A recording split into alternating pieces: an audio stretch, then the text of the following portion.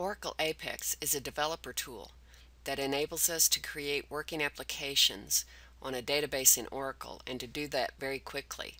So in this video series for rapid application development, we will be using Apex 424. If you want to work along with the videos, there are scripts available that will be run in the first few videos that create tables and populate the tables with data. In this video, we're going to take a look at the Apex interface. So I'm logging into my workspace. I'm logging in as developer Ashwini, and I've entered my password. So when I come into Apex, this is the interface that I have. We have an application builder area, an area for SQL Workshop, and you can see that you also have the same navigation in tabs. So you have more than one way in which to get to the different interfaces for the development tool. As a developer, I won't do anything in the administration area, but as a developer, I might come into the team development area. For this video series, I have created 4 developer accounts in addition to the administrator account for this particular Apex workspace. And I want to just start by coming in here. I've already done this, so I'm not showing how to do this in the video. But with team development, you can create features and to-do lists and assign who is responsible. So if I click on to-dos, I see the developers. I have Jan, Diana, Ben, and Ashwini, and we have their open items. So if I click on Ashwini, I can see the tasks that have been assigned to her to complete, and it shows that we have 80% completion on the draft of the data model.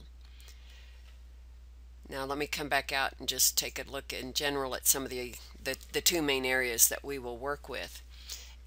We will work with Application Builder. This is where we will create an application and the pages and items that are part of that application. But we will start with SQL Workshop. So if I come up here, I can get to the same area. And under SQL Workshop, we have the object browser. We can run single execution SQL commands. We can run scripts of SQL commands. And we have utilities, and we'll use this to import data.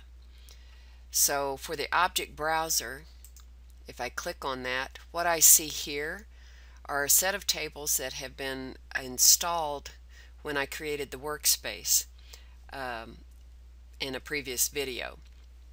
And I will actually clear these out because I do not want the sample videos or sample applications in this workspace.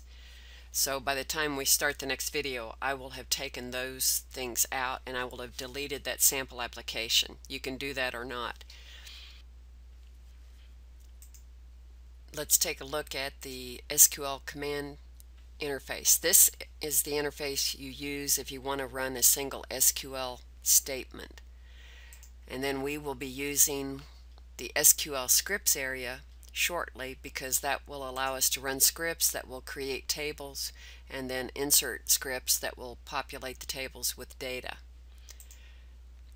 A little bit later, we will use the utility area and do the data workshop, and we'll use that to import a CSV file and have it put the data in an existing table in the database.